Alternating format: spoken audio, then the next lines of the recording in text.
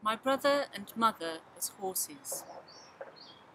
They sit at a green plastic table with me after all these years, enjoying a pot of tea in May sun. I stand up to pour, ignoring that they are horses. How else would they return?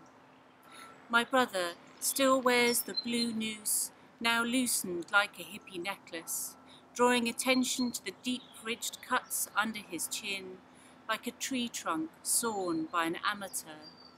I try not to stare. I couldn't grasp hold of the rope with these hooves. Once I jumped, it was too late.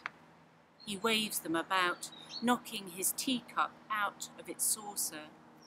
I grab a napkin, mopping up. No use crying over spilt milk. A silence follows, lit by the white flood of his skin, shining through close-cropped fur. My mother, a blood bay, is shy, her forelock flopping over her forgive-me eyes.